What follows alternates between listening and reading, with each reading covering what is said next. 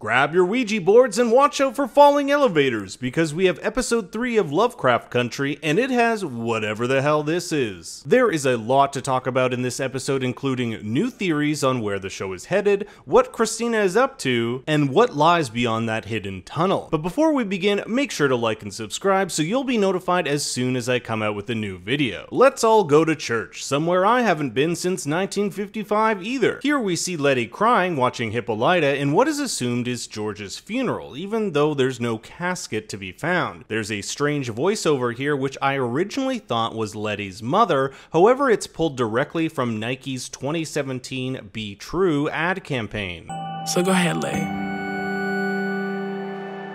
Fly. The title of this episode is Holy Ghost, one of 3 elements of the Holy Trinity, the other 2 being the Father and the Son, which could easily be substituted for the Mother and the Daughter. Since the other ghosts we see in this episode aren't in any way related to religion, the Holy Ghost the episode title is referring to is the one that haunts Letty more than anything, her mother. We get this title screen which tells us what the episode is about, but the 2 important things to note here are the 3 missing people never to be seen again and the words pioneering is dangerous. As we'll find out at the end of the episode, these 3 missing people are the 3 white supremacists who broke into Letty's home but were brutally killed by the home's ghosts. Pioneering here is a reference to Letty staking her claim in an all-white neighborhood. And as we'll find out, damn is it dangerous. The events of episode 3 take place 3 weeks after the funeral of George, who tragically lost his life last episode after being shot by Christina's father, Samuel. Rather than tell Hippolyta and Dee that their father was killed by a group of wizards, Atticus, Letty, and Montrose tell them he was shot by that racist sheriff in episode 1, a lie which causes friction between Atticus and his father. Letty has received a surprise inheritance from her mother, allowing her to purchase this giant haunted mansion in the predominantly white, affluent neighborhood in the north side of Chicago. What Letty doesn't know is that this money isn't from her mother at all. It's from Christina, who wants her in that house. As we'll find out later, this house has a mysterious connection to the events of episodes 1 and 2, one which will have serious implications for episodes to come. Letty shows her sister Ruby around, and if you look closely you can make out some science equipment and books hinting at the previous homeowner's profession. A disgraced physicist named Hiram Epstein who was fired for performing experiments on humans. Hippolyta is getting ready for church, tearing out pieces of Bram Stoker's Dracula, George's favorite book. Perhaps she's feeling guilty for letting George go on the trip which got him killed, since she offered in episode 1 to go in his place. Or maybe she knows more than she's letting on about what really happened to George. Regardless, she can't let go of him. Even though she rips out pages, she ends up buying a new copy later in the episode. Perhaps the most telling example of her still holding on to George is when she almost pours 2 cups of coffees at breakfast, one for her and one for her now non-existent husband. But I don't necessarily think George is gone for good. Later in the episode, the kids use a Ouija board which spells out George is dead. One of the kids here is based off Emmett Till, a young boy who was lynched in Mississippi in 1955 after being accused of offending a white woman in a grocery store. That explains why the ghost says he won't have a fun time on his trip. But back to this George thing. How would the ghosts in the house know George is dead unless he's somewhere existing in the afterlife, or if it's George himself doing this? This would also fit in with Dracula, a creature that was simultaneously living while dead. So too will George become this type of living but also dead entity. It's also important to note that Hippolyta buys this new copy of Dracula after she visits this mysterious room in the mansion, a room which has an orrery or mechanical model of a solar system. Well, it can't be our solar system since there are more than 8 planets here. There also happens to be a telescope in the background, just like there's one in George and Hippolyta's bedroom. I can't help but think that someone may have paid Hippolyta a visit in this room, hence her buying a new copy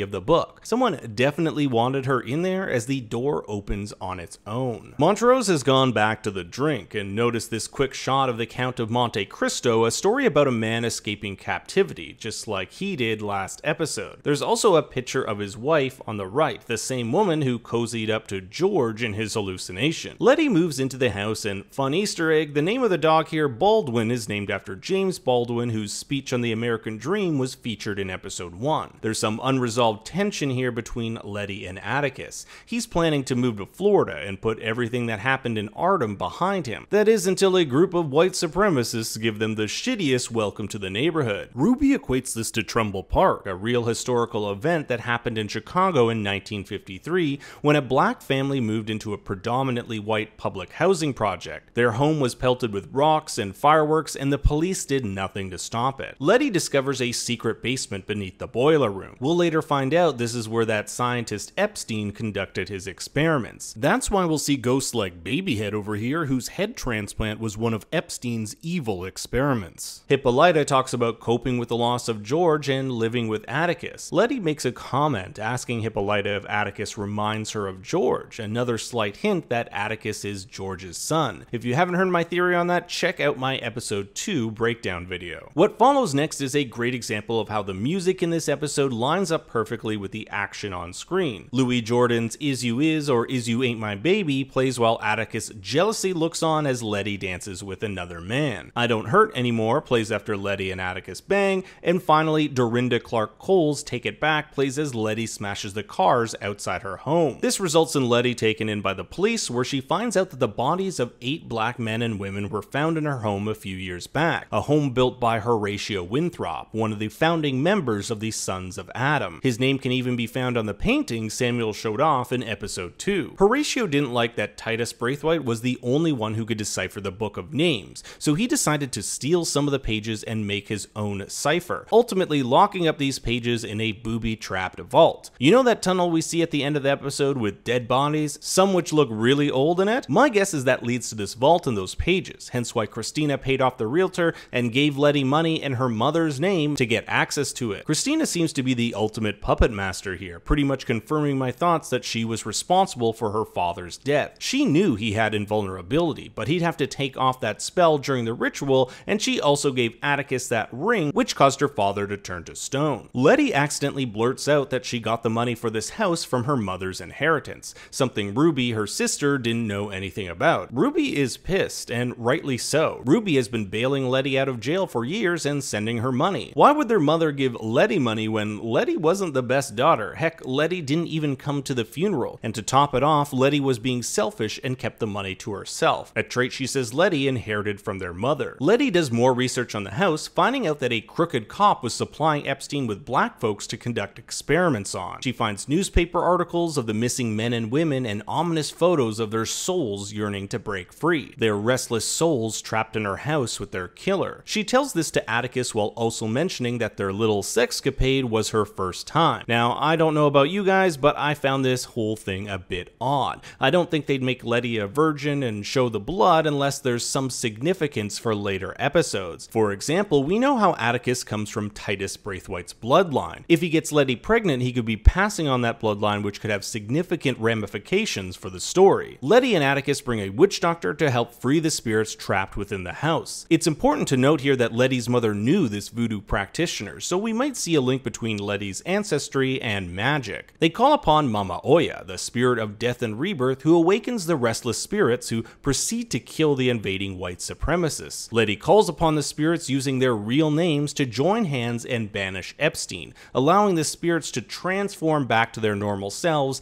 and pass on to the next life. With the spirits taken care of, Letty is interviewed by a reporter who remarks on how selfless she is for creating a home for those needing affordable housing. Quite the contrast to what Ruby thinks of her. The reporter asks if she knows anything about the 3 missing white guys who now sit murdered in a secret level beneath the home. She says no. Now, I'm not sure if she's telling the truth here or not. Letty was taking care of the spirits while they were killed, so she either found the bodies and moved them after, or someone else did. We just don't know yet. Finally, we have Atticus's confrontation with Christina. He wants her to stay away from his family, even points a gun at her. Of particular note here is Christina's revelation that those who study the Book of Names are lucky if they can even manage one spell. In episode 1, we saw this car flip, and episode 2, a force field crash a car. This seems to be Christina's power, but whether or not she has more is yet to be seen. She ends up giving him a business card asking him to call her if he wants to learn more about their family legacy. If I were Atticus, I'd hold on to that. That's it for today's video, everyone. Please make sure to like and subscribe, and leave a comment with your thoughts and theories on the episode below. For more bad takes, follow me me on Twitter at ThinkStoryYT. And until next time, remember, Daddy loves you very much.